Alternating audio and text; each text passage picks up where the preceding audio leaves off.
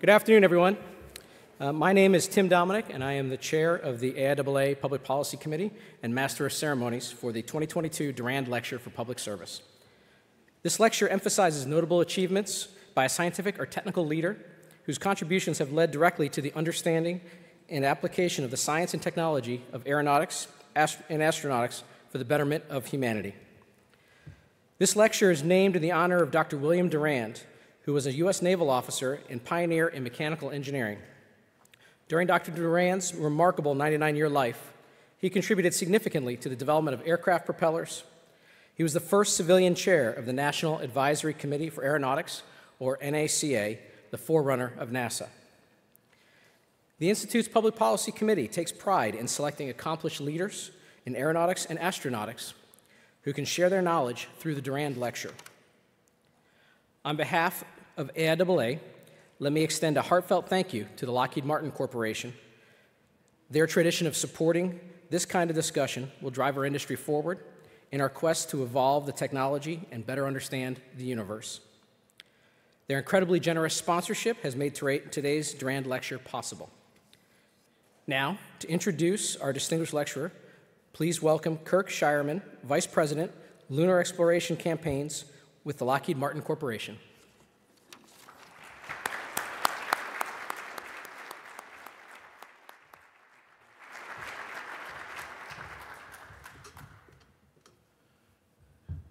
Howdy. First of all, it's a great honor and pleasure to be here with you today to introduce our next our speaker, William H. Bill Gerstenmaier, Vice President Build and Flight Reliability from SpaceX. Bill's going to speak on a topic that's near and dear to my heart: human spaceflight, the ultimate team sport. Let me give you a little biography of Bill Gerstenmaier. Some of this I didn't know, and I've known Bill a long time. So first of all, he's in his current role with SpaceX, he leads SpaceX's quality engineering and process development teams and oversees launch readiness processes and serves as chief engineer on select missions. Prior to SpaceX, he served as Associate Administrator for Human Exploration and Operations Mission Directorate at NASA headquarters. Bill began his career at NASA in 1977, then at the Lewis Research Center in Cleveland. He performed aeronautical research to develop and calibrate curves for the air data probes used on entry for the space shuttle. Throughout his next 40 years, Gerst oversaw numerous programs, including the Orbital Maneuvering Vehicle, the OMV, the Space Shuttle, Space Station Freedom Assembly and Operations, Space Shuttle Mir program integration, and of course the International Space Station, before going on and taking his leadership role for HEO. Bill was named the NASA Associate Administrator for Space Operations Directorate in 2005. He directed the completion of the last 21 space shuttle flights, which saw the completion of the International Space Station. Bill also orchestrated the transition from space shuttle to using commercial cargo services to service the International Space Station, commercial crew services to service the International Space Station, and he was also instrumental in developing the contract for the Commercial Lunar Payload Services contract, which shortly will land commercial payloads on the lunar surface. Bill studied at the U.S. Naval Academy before transferring to Purdue University, where he received his bachelor's degree in aeronautics and astronautics engineering with emphasis in propulsion. He continued his studies at the University of Toledo, receiving a master's degree in mechanical engineering and an honorary PhD in astronautics and aeronautics engineering, and he was elected to the 2018 class of the National Academy of Engineering. He's a longtime member of AIAA and being selected for the highest honor, an honorary fellow in 2013. So during his incredible career, Bill has impacted many of us along the way. He certainly has impacted me as a leader, a mentor, a colleague, and a friend. Bill, I can say I met Bill for the very first time in the late 1990s. I met him in a very unusual location. I met him at TGI Fridays, which doesn't sound that unusual until I tell you it was on Tverskaya Boulevard in Moscow, Russia. So I think Bill might be the only person I met in a TGI Fridays in Moscow. So anyway, and I've known Bill ever since and been and worked for him. In fact, even today I still call him boss. He's a great confidant, a great friend. Bill's an amazing individual. He's respected around the world, and I can tell you this because I've traveled with Bill around the world. I've been privileged to do that. He's respected as a leader, he's respected as an engineer, and respected as an individual around the world. He's the kind of guy who has the unique skills to go walk out of a congressional briefing, come outside and take my phone call, and we can talk about FET hybrids, biocides, we can talk about bolt torques, we can talk about turbopumps on rocket engines. Frankly, I think he enjoys those conversations more than the congressional hearings. Well, he's taught me so many things. I couldn't tell you all the things he's taught me. I'm sure he'll tell you a bunch of those things. One of the things he taught me, though, I wanted to share with you is about goldfish moments.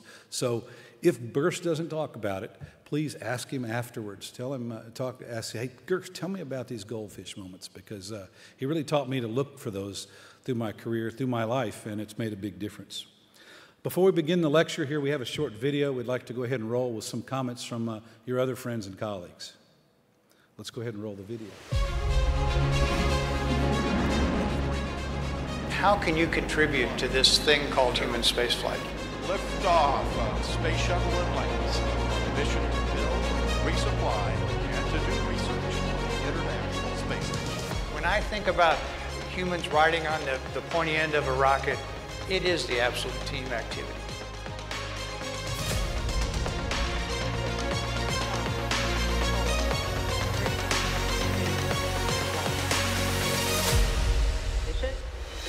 Bill Gerstenmaier is supremely qualified to provide the Durand Lecture at the AIAA SciTech meeting.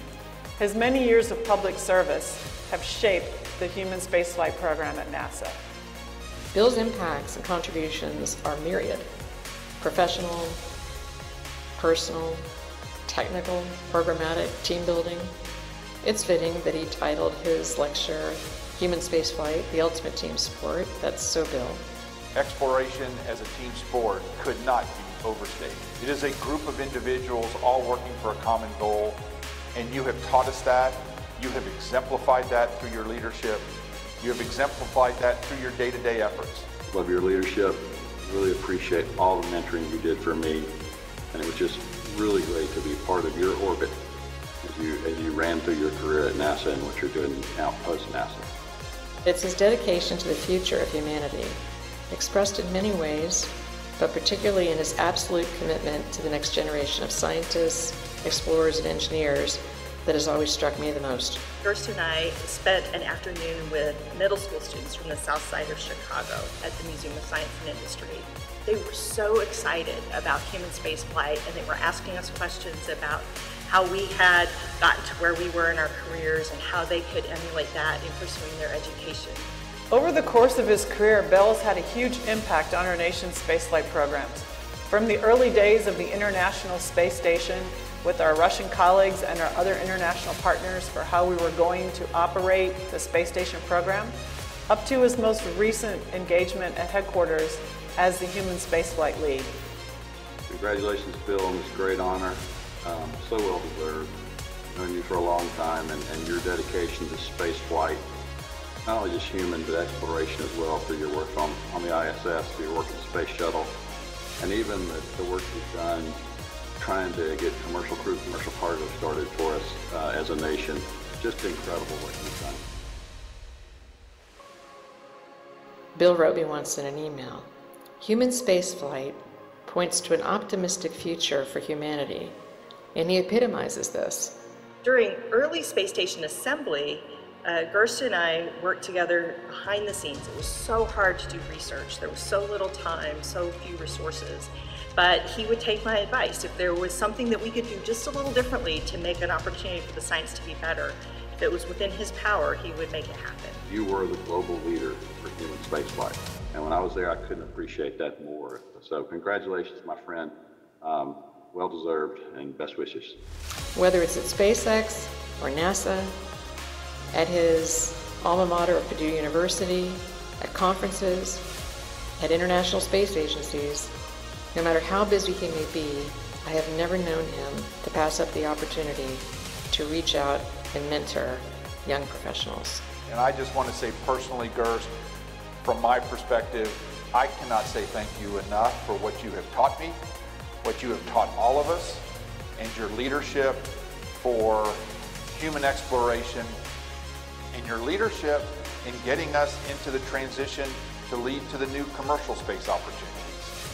You have been a fantastic AIAA member, long-standing AIAA member. Your awards with the Goddard Award, the Program Management Awards, your honorary fellow, which is extremely well deserved, and all of your efforts.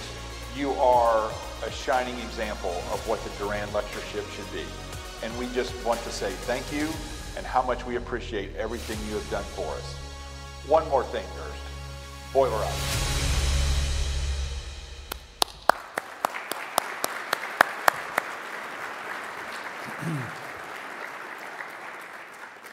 Now, please join me in welcoming our distinguished lecturer to present the 2022 Durand Lecture for Public Service, Bill Gerstenmaier.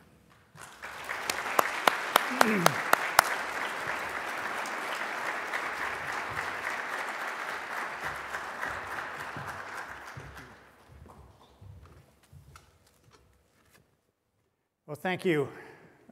After all that, I don't know what to say. I know the real me, and that's not the real me, so you can forget all that. And I thought what I'd do today is I'm going to reflect back on the history of human spaceflight, and I think there's a very different impression we get as we look back on the major events of the past. You know, we know the outcome today, and that changes the way we look back at the events that occurred in the past. And what I want us to do today is to look at some of those events that occurred in the past, but look at them at the time when they occurred, when there was uncertainty associated with the path and the outcome was unknown, and when the decisions were made. Don't look back at the event or the activity and then think and build a story based on what you see today. Actually put yourself back in the time when those decisions were made and then kind of go forward with that uncertainty, and I think that helps us move forward. You know, human spaceflight's a tremendously challenging endeavor. Designing and operating hardware that will launch your friends into the harsh environment is one of the most demanding tasks that we can have. Facing the challenge cannot be accomplished alone. We must work together and openly discuss what we know and what we do not know. No one person alone can understand all the aspects. No one person can have the knowledge or the skills that are needed to launch humans into space. We must work together as a team. And I see human spaceflight as the ultimate team sport. Human spaceflight is all about and not or. It is not about robotic missions or human spaceflight missions. It is not about a national program or an international program. It is not about a government program nor a private sector program. It is not about abandoning Earth and leaving the Earth for future destinations or planets. It is about using the challenge of exploring and settling new worlds to learn new strategies to better protect our home planet. Human spaceflight is about doing all of these things together, and it demands that we all work together. The benefit to humanity is that, as the Apollo astronauts stated, we came all the way to the moon to learn more about the Earth. Learning to live off planet will help us better to live on the Earth. As the astronauts at the International Space Station came to say, off the Earth, for the Earth. The demands for using limited resources in space will provide new technologies and for utilizing the resources of the Earth. Human spaceflight requires the best of all of us in working together. So what I want to do now is go back and kind of talk about the history of human spaceflight. And I think we often think of Apollo as the model for the future. I was not working during the Apollo program, but I did get to work with many of the human spaceflight leaders and program managers from that time. Apollo was very unique in time and motivation, and we need to be super careful as we look back at Apollo as the model for the future. Apollo was possibly a one-off event, with many unique events aligning to allow Apollo to occur. As this chart shows, Apollo was very short in duration and focused on one goal: U.S. astronauts to the moon. Once this goal was achieved, the motivation for continued human exploration vanished, and human spaceflight went into decline. This decline was in spite of the many scientific achievements that were accomplished through Apollo. Those of us who looked to explore saw Apollo as a great accomplishment, an example of what we can do if we work together. Others saw this as too risky, too costly, and not sustainable. As my mentors used to say, Apollo was ordinary people getting to do extraordinary things. They felt privileged to be allowed to work on the huge challenge of Apollo. They and others saw the benefit of Apollos as a source of unlimited optimism and the power of working together. If we can land humans on the moon and safely return them to Earth, we can do anything. This statement is often used today without any reflection on the cost or risk associated with achieving this outcome. Several things made Apollo truly unique and a one-time event. Apollo was devised as a political activity to show democracy was superior to communism. We needed to beat the Russians to show that democracy was superior.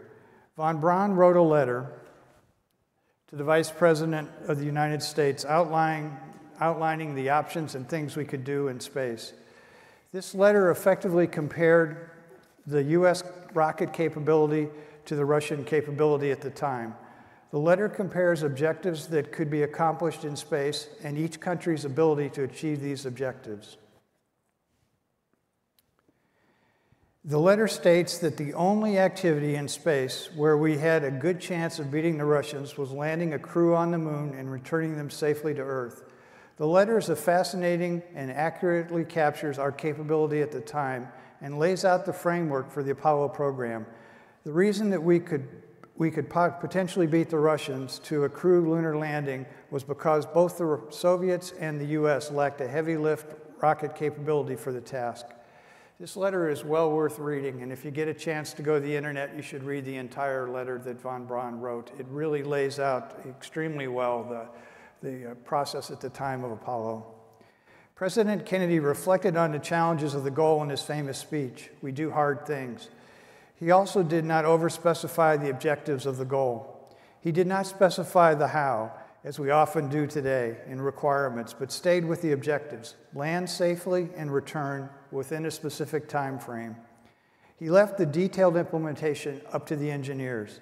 Today's congressional legislation often spells out lift capabilities or specific vehicles or techniques to be used.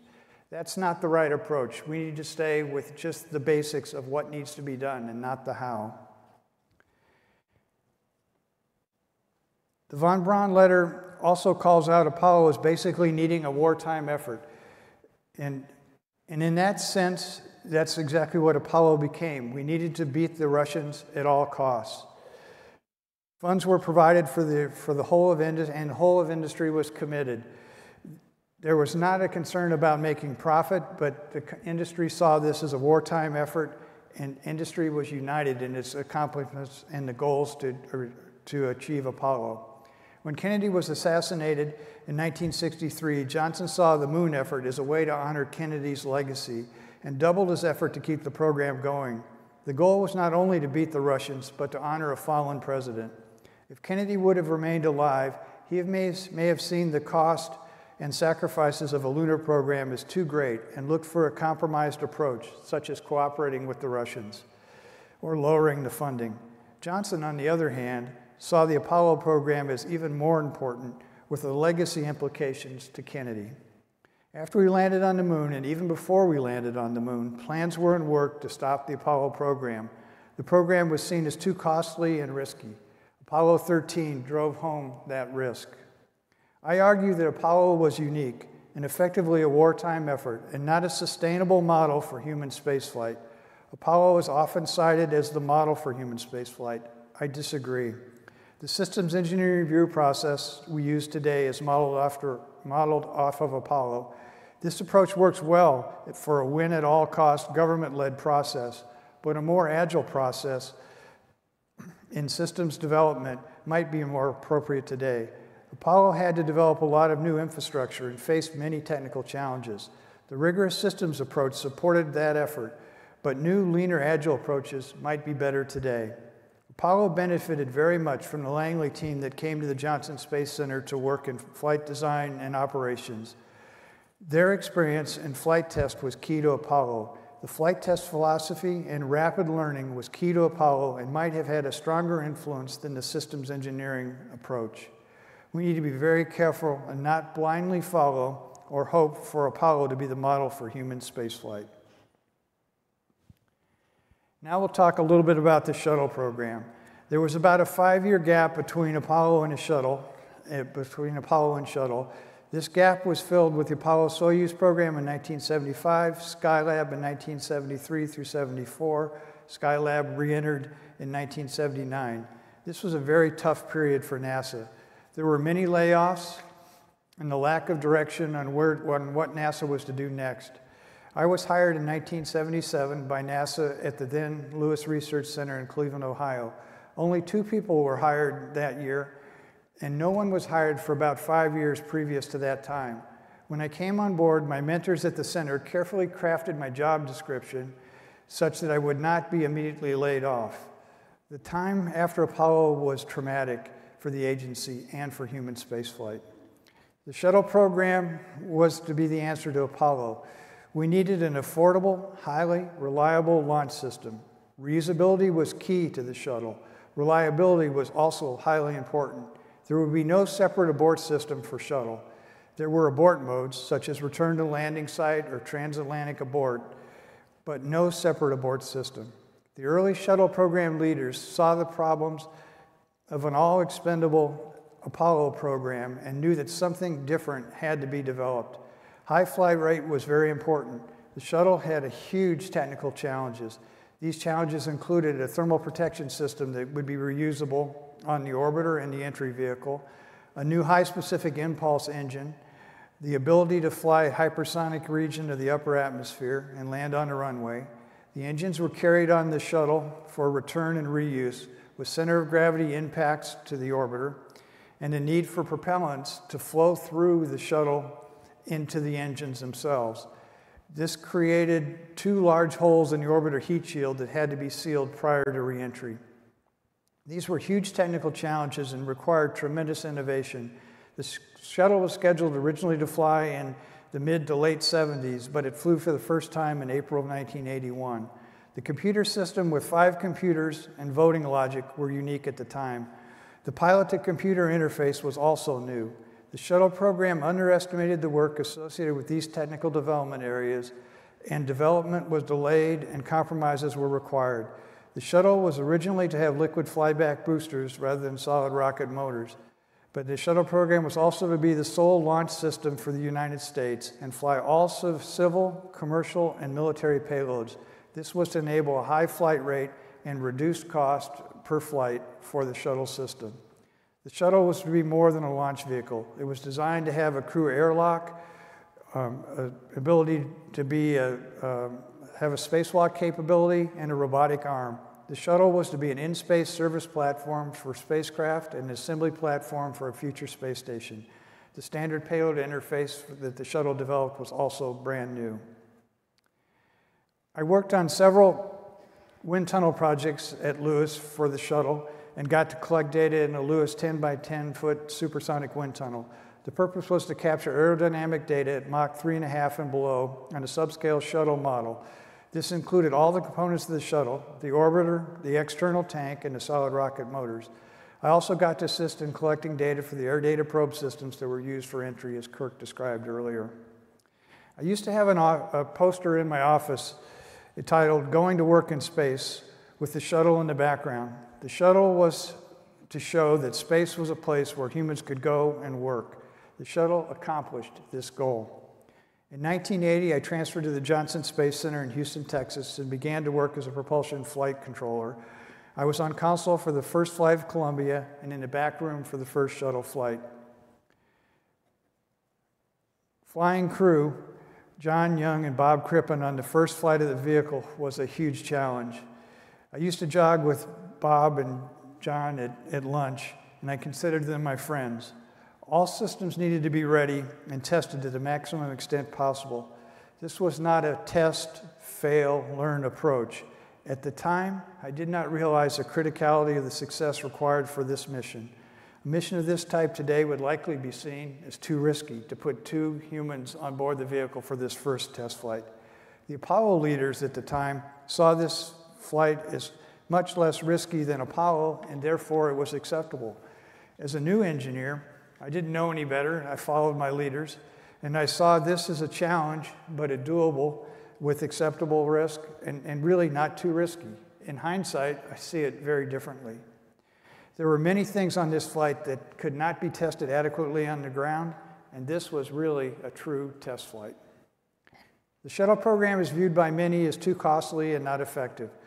The shuttle is sometimes remembered by Challenger and the Columbia disasters. I see the program in a very different way. The shuttle was a tremendously versatile work platform. The program showed us the value of reusability, and it opened up the idea of working in space as being a reality. The benefits and legacy of the 30-year history of the shuttle is often overlooked.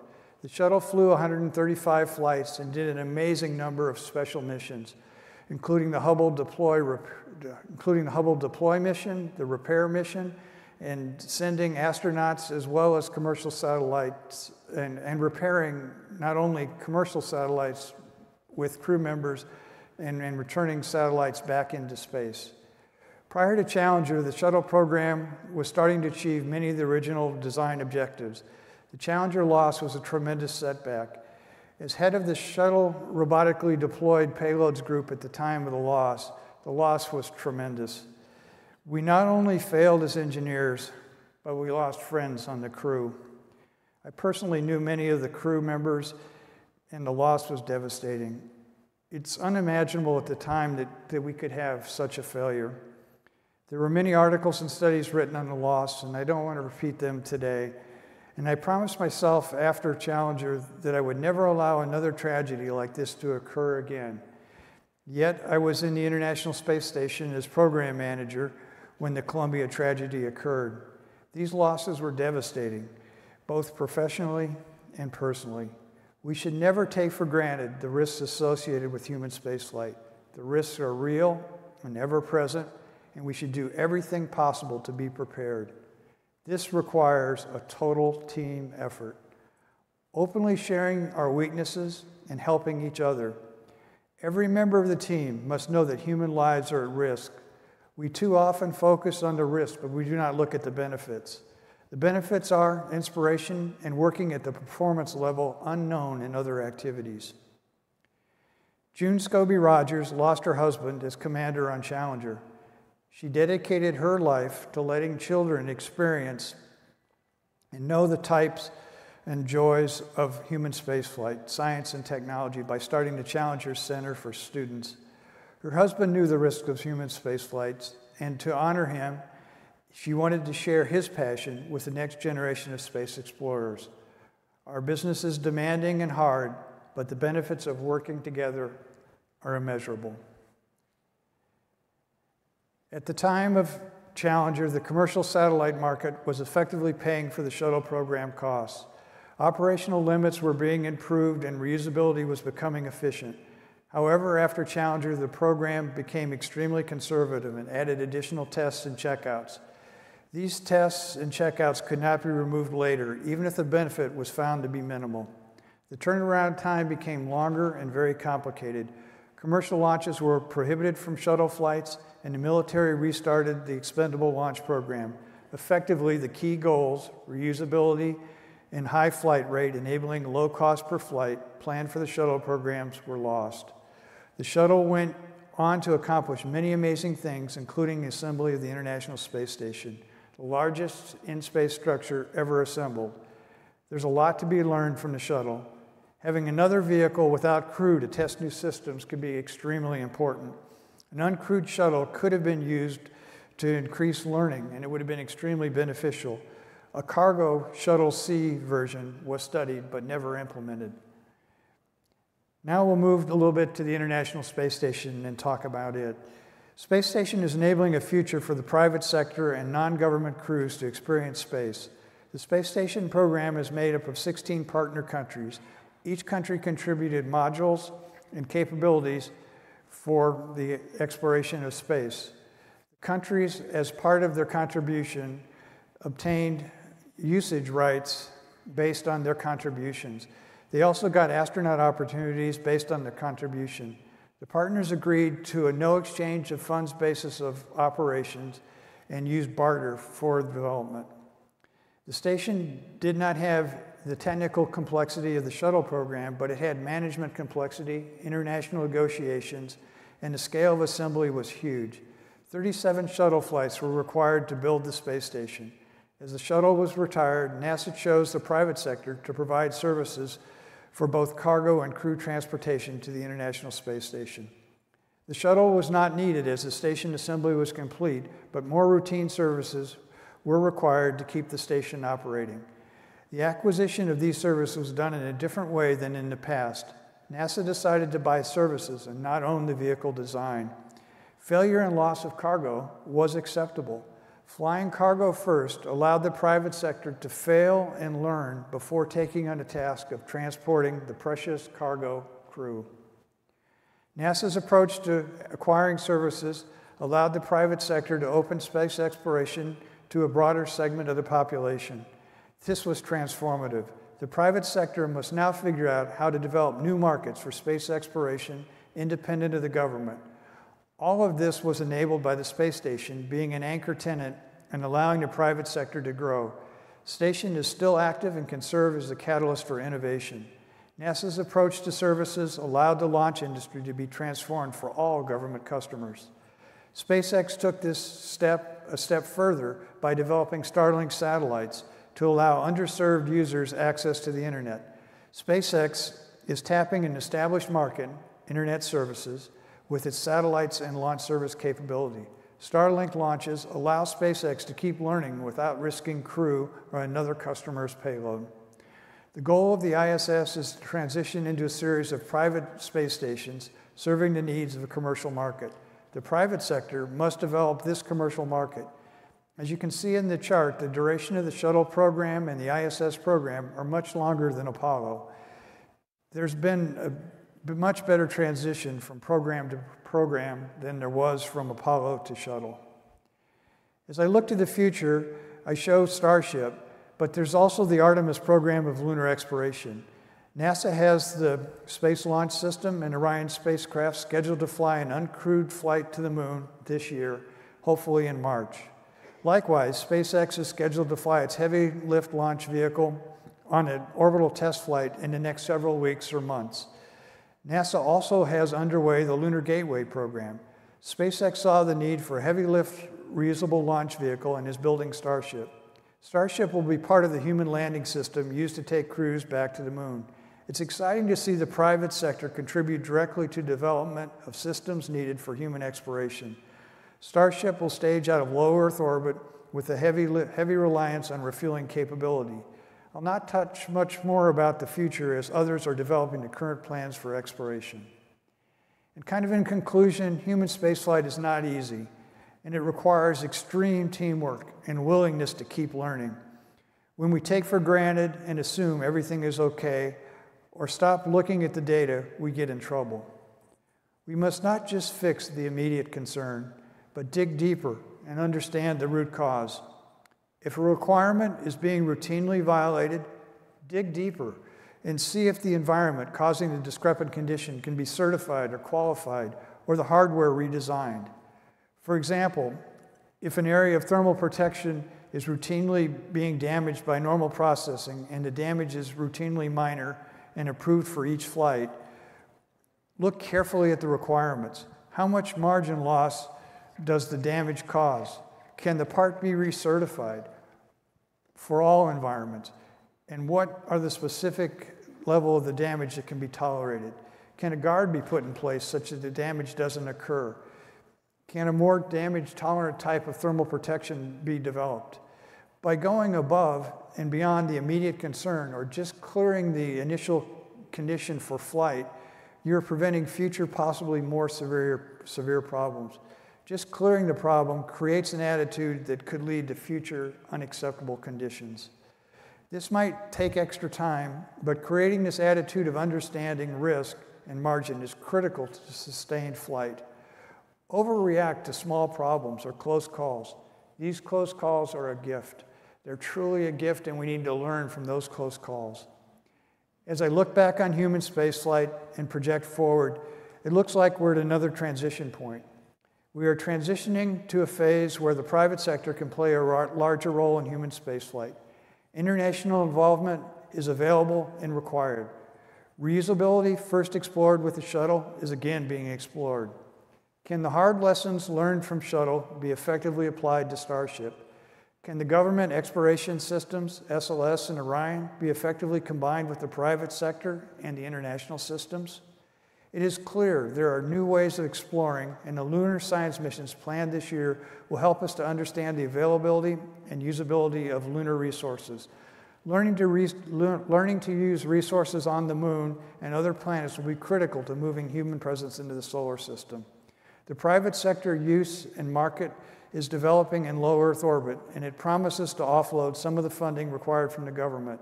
This is indeed an exciting time. It will be exciting to watch human spaceflight team grow, learn, and do even more amazing things. The risks will always be present, no matter how well we attempt to control them. We are very lucky to be ordinary folks, being allowed and challenged to do extraordinary things. We are part of an amazing team. Science and technology underpins all of the work in human spaceflight. Here's to an exciting 2022. Thank you.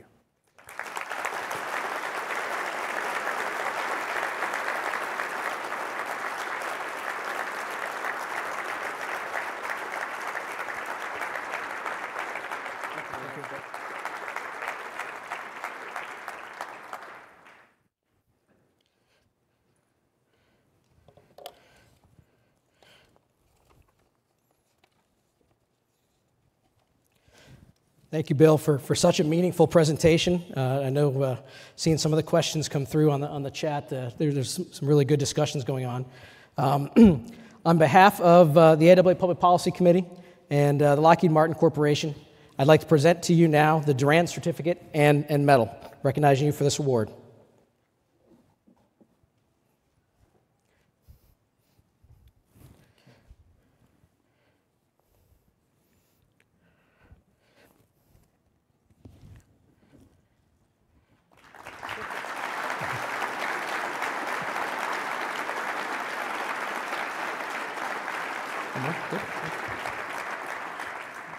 Thank you. And we'll go ahead and take some questions.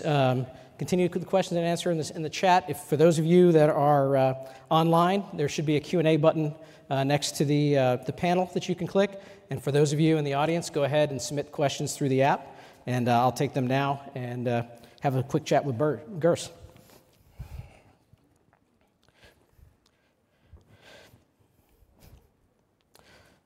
So, Bill, one of the first questions that's come up is regarding the perception with human spaceflight that Apollo, Shuttle, ISS might be considered wasteful expenditures. While military programs such as the F-35, KC-46, they're far more expensive, they don't tend to get the same negative scrutiny, certainly in the public press. Why do you think that is, and how would you compare and contrast those types of programs? You know, again, kind of as I talked about in my remarks, I think everybody sees the expenses of these activities and the human spaceflight things, but they don't look at the benefit side. And the benefits are hard to quantify, right? They're almost emotional, right? They're the inspiration aspect that I described to you. I don't know how you put a value on that, right? But we kind of want to have a way to compare and contrast the value, but you can't put a value on inspiration. You know, as I said in my speech, you know, Apollo really changed the way we think of what we can accomplish, right? If you can, you know, you can look up at the night sky and you can see the moon and you can recognize that's a long way away. You can also recognize that somebody's sitting next to you in the audience. We're going to put people on that little body, and they're going to walk around and they're going to drive cars and they're going to dig on the ground. and whatever, you can understand the complexity, you can understand the challenge of that. Then that gets translated into, if I can do this activity, if we can pull together as a human species and we can do this activity, is there anything we can't accomplish? And how do you put a price tag on that inspiration? And yes, in dollars and cents, it's expensive. Should we be spending money on other things or better things? I don't know. But I think that sense of optimism is really important to us. And I think that's why young people tend to gravitate towards space and to technology and to science and those things, because there's a sense of a better future for us all. So thinking about now towards the move towards commercial payload and the use of commercial spaceflight, commercial companies to service the International Space Stations, how did your perspective on commercial payload services change after you left the government, going from a customer to a supplier? Yeah, it's kind of interesting. When I was on the government side, again, as a classic engineer, right, you have to have a plan A and a plan B. So we chose multiple providers for cargo, multiple providers for crew. And then now I'm on the private sector side, and presently, right now, there's only one crew transportation capability available. Boeing will come along here pretty soon. But I feel, I would say, the responsibility that I see in SpaceX of providing this transportation capability for the nation is pretty impactful to me personally, and the pressure on us is no short of huge. And so I think I see on the other side is I might not have appreciated how much I guess pressure we place on these private sector companies to go take over these tasks and do these things looking forward, whereas I saw it maybe more as a contractual thing, and I didn't see the ownership on the other side. But that same spirit of that same team effort of working together is still there on both sides. So I think it's been really fascinating for me to be on both sides and get a chance to kind of play different roles on the same team doing the same kind of objectives. And I've been tremendously blessed throughout my career. I mean, I would say all these things that you got to see and hear about my career. If it wasn't for my wife and family tolerating me and letting me go do these crazy things, I wouldn't even be here. So, I mean, I just look back and I just think how blessed I was to get to go do these things. And what the Apollo folks said, ordinary people getting to do extraordinary things. I mean, these were amazing people. These were Gene Kranz. These were Steve Bales. These were Gene Kranz and Chris Kraft and all those folks. And they were really, really humbled, and they just felt that they were lucky to get to be in this business. And hopefully we all get a chance to feel how our small little piece can contribute to the bigger goals of what we're trying to accomplish. Yeah. So as a follow-up to that, thinking about the teamwork arrangement, what's been the teamwork like between the government customer and the private sector for some of these commercial activities? Are there things that the commercial companies are better suited to do that government is unable to do or unwilling to do, or vice versa? How would you characterize that? I think in the case of the private sector, we can take some more risk for like cargo missions and other things where the government can't. So like with the Starlink satellites, they're SpaceX Starlink satellites. If we lose 40 or 50 of those, it's a bad day, but it's not the end of the world. So we can now try maybe a new propellant loading scheme. We can try a different computer architecture on that mission, make sure that it really works before we then go commit it to a government mission that has to work or has to perform. I think in the government world, the expectation is everything is going to be successful. There's not an ability to fail, test, and learn. And I think if you go back and look at Apollo, they learned a lot on every flight. There were numerous failures on every flight. Things didn't go exactly well the way they were planned. In hindsight, we see those as all being kind of one success after another. We don't see that flight test philosophy and that flight test mentality. But I think the private sector can do that flight test, experiment, learn, grow, learn, fail, and grow much better than maybe the government can at that time. So they can iterate a lot faster then ultimately in the designs. Excellent. But then I think some of the technology really needs to come from the government side. Some of the technology makes no sense to be investing in. The private sector doesn't see any return on investment. So developing hypersonic code or computational fluid dynamics or new structural stuff or new composite materials, new ways of fabricating things, that's probably the role for the government to expend resources and money on doing that high-level research. I think the cool thing about NASA is they not only expended into research, but they also had a mission objective too. And I think that kept NASA grounded very well. So that's another thing, is that NASA can't be just a pure research organization. They need to be an applied research organization where the things they're studying can have some potential future application. But that being done by the government, then handed off to the private sector, is extremely effective. So is that where things such as Space Act agreements and cooperative research and development agreements come into play to be able to help spur the relationship between the government and industry? Yeah, I think there's a tremendous benefit of the Space Act agreements and things that can occur. You know, I would say, for example, like on the parachutes, we had some material come off during one of our SpaceX return flights, and the material went up and hit one of the drogue chutes and damaged the drogue chute. We were able to actually extract the material from the drogue chute very quickly, understand what the material was, and then NASA was able to actually take that into a high-velocity gun and actually fire it at the material and duplicate and replicate. So that is a nice relationship between what the government can do, where they have access to test facilities that we would not have access to in the SpaceX world. But the SpaceX world can be very fast in producing products and giving those resources to the government to then go use and go test in their applications. So I think that taking this ultimate teamwork thing is how do you take the best of what naturally occurs in the two avenues, and I would include academia as well. I would include universities and students. The same thing, take those different aspects and what you can contribute. Don't downplay what you contribute, but look to see how you can contribute and bring something else to the activity that you're trying to do forward. And that's the team sport activity. I often hear like small countries like Peru would tell me they didn't have anything to contribute to spaceflight. I disagree with that. They don't have the same biases that we have. They have a different way of looking at things. They can reach out to their people. They may have a different way of communicating that's actually more beneficial. So you know, celebrate the diversity, look for unique ways, look for different ways to bring that team together, but don't discount what you can bring to the party. Don't ever assume that you don't have enough capability that you can contribute something. Figure out what's missing from that team and figure out how you can add and contribute in the area that you can contribute in. That's great advice. So what is being done to capture lessons learned when developing space systems and missions to avoid some of the disasters that occurred with Challenger, Columbia, and put that towards future system development? You know, again, I think about this all the time. How could I have prevented Columbia? And I think it's what I tried to say in my remarks is when a close call occurs and some small event occurs, don't just clear it for the next flight. Really dig deeper and really understand what's going on. You know, we were losing foam on the first shuttle flight. The piece of foam hit the OMS pod. My job was to be on the fourth team to go look at could we return safely the first shuttle flight, Columbia, with this damage to the OMS pod. And we did some analysis and we thought, yeah, it should be okay.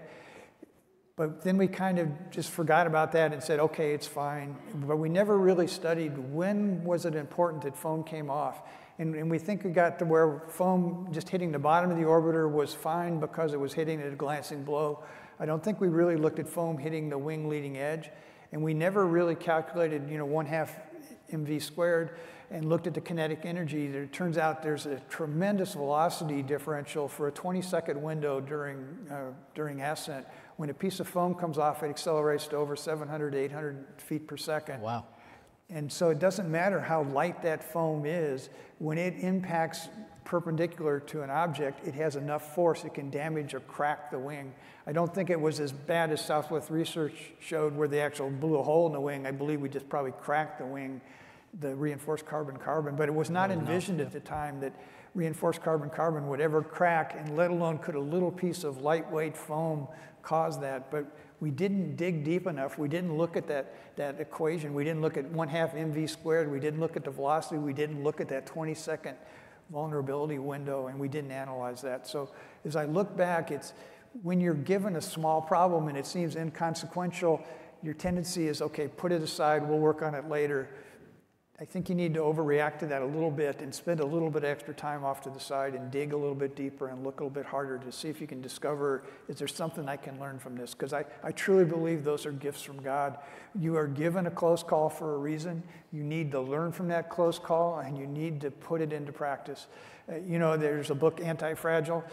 It's about not just being resistance to failure, but it's actually learning and growing from failure. So small little failures, like when you exercise and you hurt your muscles, they're actually building stronger and getting stronger your muscles. We need to be the same way with our problems that come up. When a little small problem comes up, it's not a big deal to you, but can you learn from that you actually make the system more robust, make the system stronger, and can you learn from that in a positive way?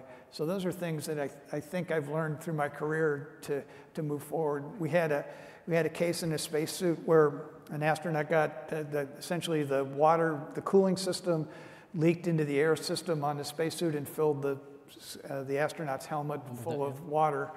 And I kind of overreacted to that, and I formed a formal investigation board and whatever. And I did that purposely just to make sure we would learn as much as we could from that activity. And what we had seen on the ground was anytime water got into the air loop, it would stall the pump. Because the pump couldn't pump the water around, the air pump couldn't pump the water around, it would actually stall.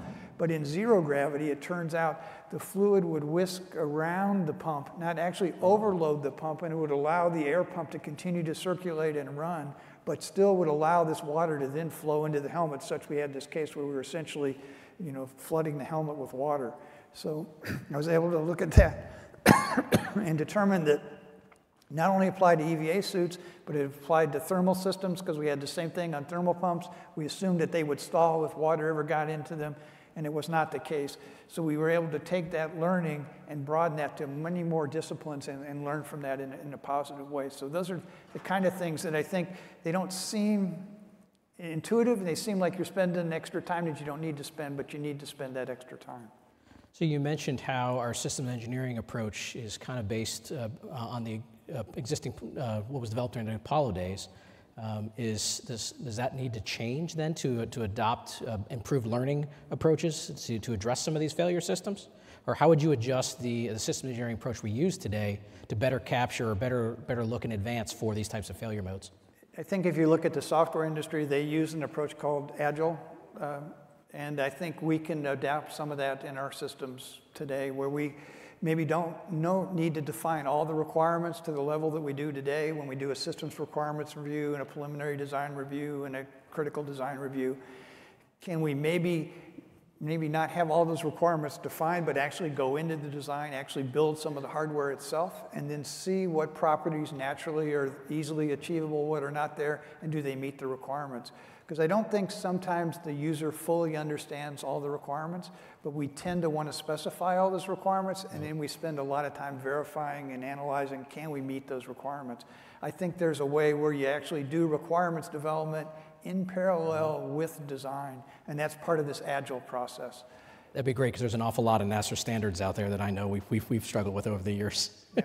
And so I think, again, that's the trick, is to find that right level. I think there's clearly some programs where you need the more rigorous approach, but then there's other ones where you need a faster approach. Oh, that's great advice. So when you're looking at the learning from shuttle, and you want to look towards a multi-use vehicle, because shuttle certainly was a multi-use vehicle, what kind of advice do you have learning from that program for the folks that are working on Starship, for instance, or the New Dragon, or CST-100 for Starship for Boeing? Yeah, I think, again, you know, if you look at where we are with where Boeing is and where SpaceX is with Dragon, we have a separate abort system for Ascent. Again, Starship is going to go back, potentially carrying crew at some point without a separate abort system. So that reliability that needed to be there in shuttle with like abort modes like transatlantic abort or return to landing site, that's going to have to come back in some way, shape, or form, or we're going to have to add some kind of system to Starship to provide an independent escape capability for the crew. And we're going to have to make some decisions about that up front, or be more transparent about what those risks are up front and be willing to accept those risks of going forward. I think the other advantage will be the fact that Starship will get to do a lot of refueling flights to carry propellant to low Earth orbit. And just that high flight rate allows you a chance to learn. You know, I see that very much like in the Russian program where they had the Progress vehicles and then the Soyuz crew vehicles. They would typically always put a new system on the Progress vehicles and fly it several times before they then put it on top of a crew vehicle where it was absolutely critical to operate. We were able to do the same things like I described in SpaceX with Starlink flights. We'll test all new hardware, all new systems, all new procedures on the Starlink flights where we can tolerate the failure or learn from the failure. And then when it comes time for crew where that failure is not there. So I think that kind of learning and that kind of approach can be very, very applicable. I think it's also good to look outside the aerospace industry, look at the auto industry and what they're doing, look at the aircraft industry and how they handle these things. Again, I think Apollo benefited tremendously from the flight test philosophy that came from the Langley engineers that they went down to the Johnson Space Center at the time. And that same kind of cross-discipline area, I think, is another ripe area to learn. Yeah, I've often thought, looking towards the auto industry, for instance, as an example, they don't reinvent the internal combustion engine every time they want to make a new car. So what lessons can we learn from that iterative approach and apply those to our spacecraft mentality? It seems like every time we want to go to space, we're always developing a brand new vehicle. Are there things that we can do to be more iterative in our approach so that we can accomplish things more quickly? Yeah, I think, again, there's some advantages of looking at that, to how to move things forward, or how maybe even the approach we were on is not the right approach, and to be not afraid to disruptively innovate and go in a totally different fashion. You know, I think today Starlink is very unique in the fact that we have about 15,000 to 18,000 satellites in orbit. Those satellites are not, each individual satellite can tolerate a failure, and it's not a big deal, because the way it works is as your antenna, your KU phased array on top of your house, it tracks multiple satellites that are coming overhead. So loss of a single satellite doesn't mean loss of internet to your house. It just means you've lost that one satellite. So it's not a precious resource like a large geosynchronous telecommunications satellite is today. So is there another approach where almost in a sense these satellites can be a disposable asset that they can be used and learn, and they're not an investment for a lifetime? And again, I don't know the right mix and the right answers. There's things that truly require unique, one-of-a-kind things like JWST. To go back and look at the dawn of the Big Bang, you really need an instrument that is probably that complicated and that sophisticated to accomplish that. That couldn't be accomplished with another smaller spacecraft.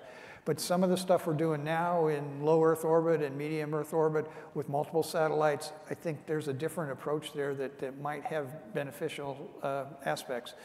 It was interesting, Earth Science used to always have their satellites in the, essentially they call it the A train, where they would come over the Earth at the same time of day, the same time of solar day each day, so they could get good data.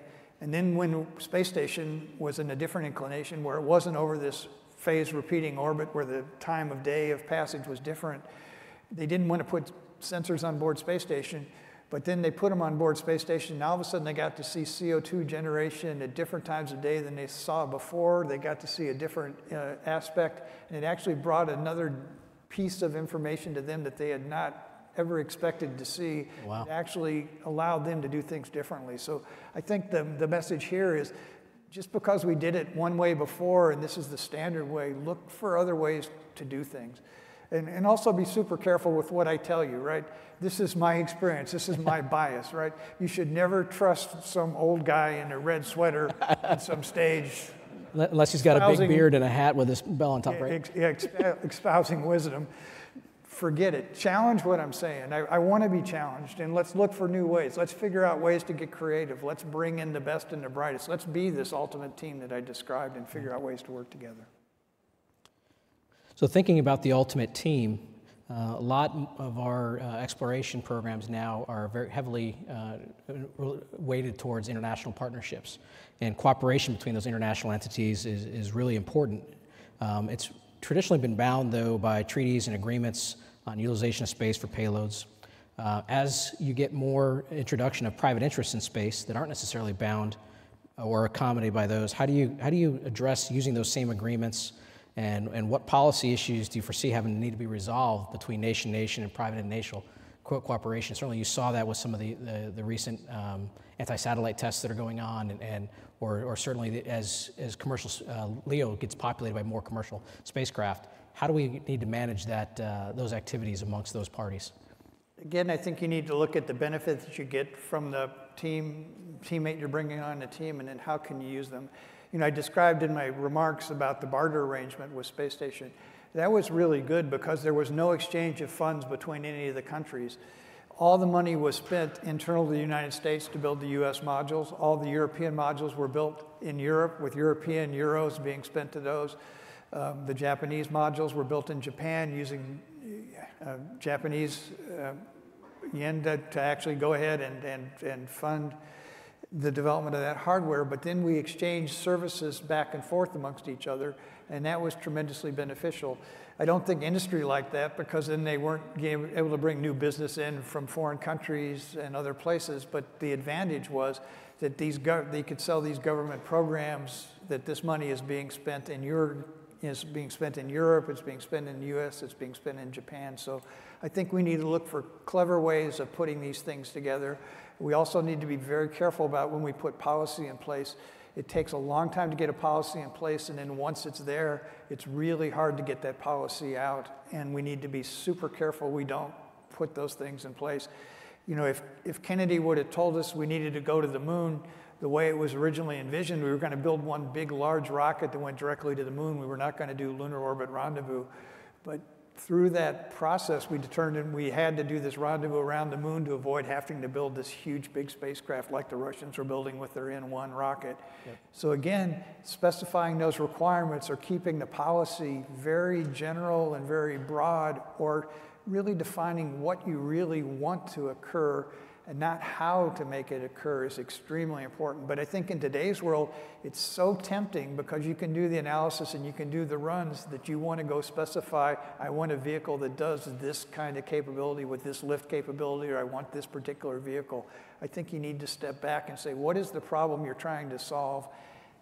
And then open it up to the world, or open it up to the resource, or open it up to the team to figure out how to solve that problem. We've got a lot of young folks in the room and many more online. When thinking about teamwork opportunities in the workplace, what advice would you have for that generation to best prepare them for the workforce environment, and how do we benefit from this teamwork environment to get the necessary progress for space exploration? I think what I described before is don't ever underestimate what you can contribute. You know, you need to know your strengths, you need to know your weaknesses, and look at the team and look at what the team needs and how can you contribute to that team. But do not discount what you bring to the table. If it's communications and maybe English language skills to write things, right? You may be able to give better speeches than I can give, right? Then fine, take those and figure out how you can contribute to the team effort moving forward. But don't discount what you can bring. And don't think just because I haven't been through this formal process, or I didn't get this degree, or I didn't take these classes, I don't have the capability. Don't discount that. You can learn and just immerse yourself, put yourself wholeheartedly in, and I think you'll be surprised at what you can accomplish. And the satisfaction coming from knowing that you helped this team in a small way is just phenomenal. And that's what I love about the challenges we choose here.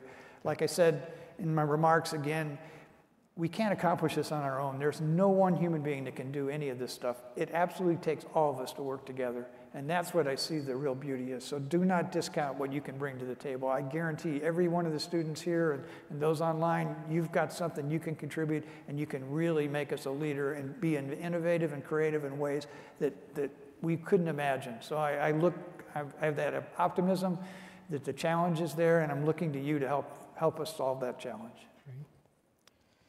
So we only have a few minutes left, and there's a flood of questions still in the chat. But this last question has been upvoted the most out of any of them. But before we ask that, I do want to say this has been an absolute pleasure hosting you up here. I could probably sit up here forever and talk to you. Just your experience, even at lunch, has just been, the stories you have to share have been amazing. But what everyone else in the audience wants to know is, what are goldfish moments? And give us an example of your top goldfish moment.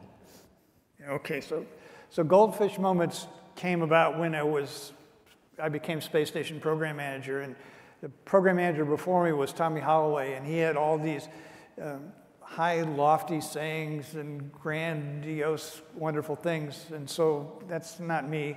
So I got a Far Side cartoon once, and there's these soldiers, and they're attacking this moat in this Far Side cartoon, and they're running across this bridge, and there's all these guys up on the fortress, and they're all shooting arrows at these folks running across the bridge. And one of the soldiers running across the bridge looks down in the moat, and they go, "Ooh, goldfish." And that's where the goldfish moments came from. So when we were in the middle of the audit in, I think, 2000 or 2001, and Space Station was about ready to be canceled, and the auditors are just grilling us to death, I would look at my team and I would wink at them and I would go, "Goldfish." And that was kind of our secret code word, that there was some little moment that was really good and really special that only you could appreciate. So when your CFD code closes and it works for the first time and you've been trying to get it to run for months, that's a goldfish moment. No one else will appreciate that. No one else will understand it. You'll be in the middle of this war. You'll be in the middle of this challenge. But those little things, those little nuggets, those things that only you can appreciate, you just remember those and go, "Ooh, goldfish." And you'll know what that means. That's an awesome story. Thank you very much, Bill. Well, I hope all of you enjoyed today's Durand Lecture, again sponsored by Lockheed Martin. Their generous support of this lecture has been greatly appreciated for a number of years. Thank you for joining us today, and enjoy the rest of the week at the AIAA SciTech Forum. Thank you. Thank you, Bill. Thank you.